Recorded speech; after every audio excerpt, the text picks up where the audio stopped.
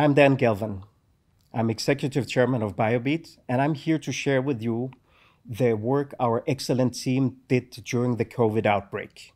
Globally, the COVID outbreak was very challenging for hospitals. Here you had a sudden huge increase in patient influx, and not just any patients.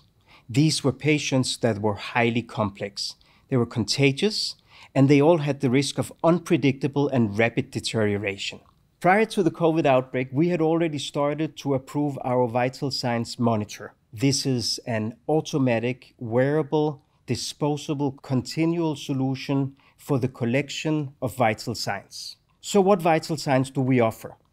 We offer the full scope of cardiopulmonary signs. And I'm not going to read all of these for you, but it includes heart rate, blood pressure, respiratory rate, blood saturation, and then one lead ECG. At an early stage, we developed a workflow suitable for corona isolation units.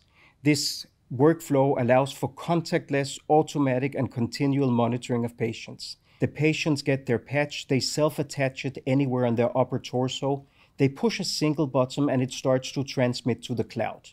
Data then is received in a control room where the team can now monitor the patients. If there is a need for replacement, any patient can do that easily. So what do we see in the control room? Well, actually, I'm wearing one of our sensors here right now, and I'm streaming my data to the screen. I'm not going to go through all the parameters, but you can click any one of these and get the full history. I do, however, want to focus on the upper left corner where we added an early warning scoring system, which allows us to alert the team that a patient is deteriorating. We are ensuring that no patient is going to go unnoticed. Even in the busiest of wards, the teams will know if a patient is deteriorating. We rolled out very early on in more than 20 corona isolation wards in Israel. And since we generate more than 10,000 data points per patient per week, we decided to start to share that experience with the world, and we've started to publish in peer-reviewed journals. A little bit about the company. The company was founded by its 3 founders in 2014. We have more than 20 employees, and we've raised more than $10 million.